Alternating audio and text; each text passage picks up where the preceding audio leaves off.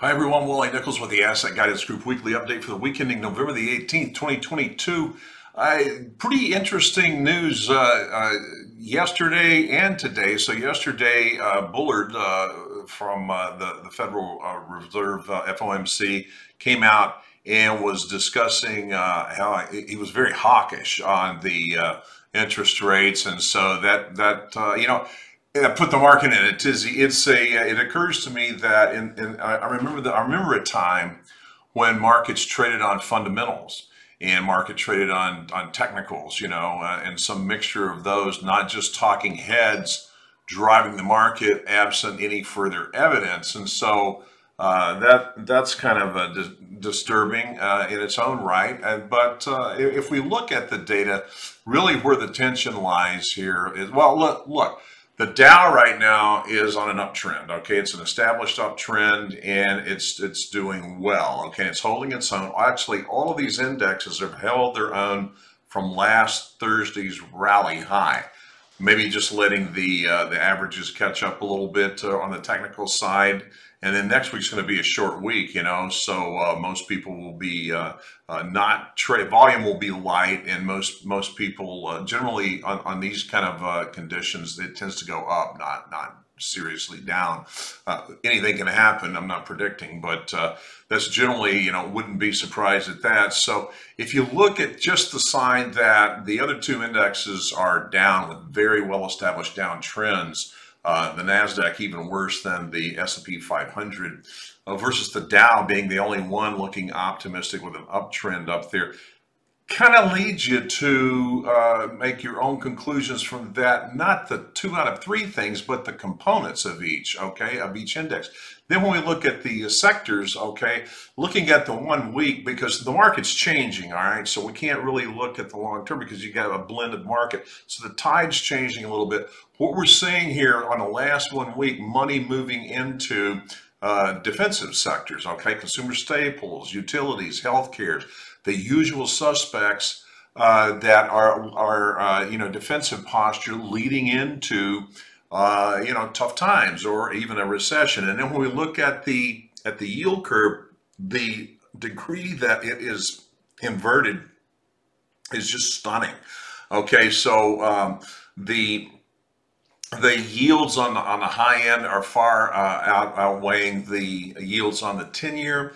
And even worse is that the spread between the 210 is this morning, we've got about 20 minutes left in the trading day. The spread this morning was 70 basis points. 50 to 70 basis points is unbelievable to me, but that's what it is. And so you put all these things together, and that kind of portends, maybe not so good times. And all of this is really driven by the Fed and whether or not the markets have all of the data priced in terms of rate hikes, and the Fed saying that we need more. So let's take a deep dive on that just for like 60 seconds or so. Let's get into that analysis of and take a quick peek at a chart that we've created based upon the St. Louis Federal Reserve's, or commonly known as the Fred, and their analysis of the Department of Labor Consumer Price Index data.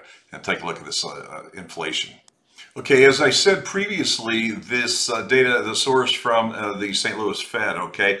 And what I've done here, if you just take the raw data, it's very hard to visualize, but what we've done here is analyze the year over year, okay, because that's what is really driving the FOMC, and then a rate of year over year inflation. This is straight up headline inflation, CPI, okay, and then the rate of change. And so the argument that Wall Street analysts are making right now is that if we continue to project forward the trend that's currently in place, we're going to be fine. And so the Fed doesn't need to jump into the 5 to 7% range. Bullard seems to think that we definitely need to do that.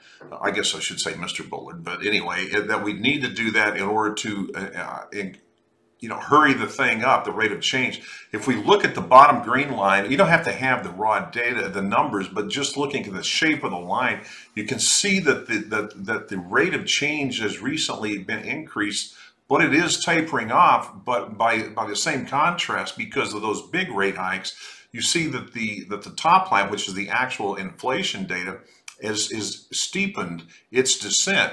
So that's picking up. And so what the market's saying is, hey, look, just go with what you've got. We've already got that price in, and the inflation is coming down.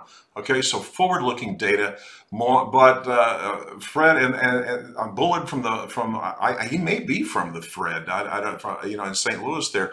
But the other lady is from Boston, the Collins, and she came on this morning and said, you know what, maybe the employment data can be reconciled, and it comes down on its own without us having to be so aggressive. So that was seen as good news and brought up. But as the day has worn on, that's kind of softened as well. And so we'll see which way it goes. But there doesn't seem like the tension is whether the Fed continues steep rate hikes and throws too much in there and brings because they're looking at backwards data, or listens to the markets a little bit and says, let's combine some of these data and soften up on the very hawkish rate hikes that Mr. Bullard was saying to get into 5 to 7%. So that's where the tension lies. What do we do about it? We trade the markets. Our models have been holding up fairly well and being robust against the volatility, and while still trying to track, still seeking to track upside gains as they present themselves. But here's what's opening up. This is a new window of opportunity that we're exploring with clients in terms of safer returns, and that is in the fixed income side. So there are a lot of opportunities out there right now to take advantage of these interest rates and get these 4 to 6, probably 5. I didn't mean to say that. I meant to say 3 to 4 to the high 4s, mid 4 ranges, percentiles, returns. Okay.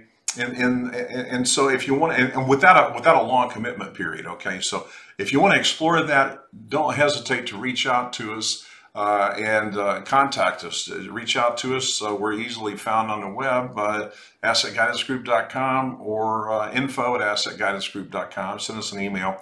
We'll respond to you. If you're interested in that, just set up, and if you're already a client, just set up an appointment and let's explore these options to you, okay?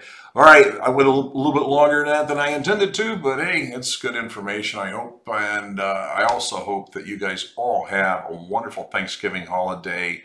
All the best from us at Asset Guidance Group, from Jared and I and all our families, to you and all your families, okay?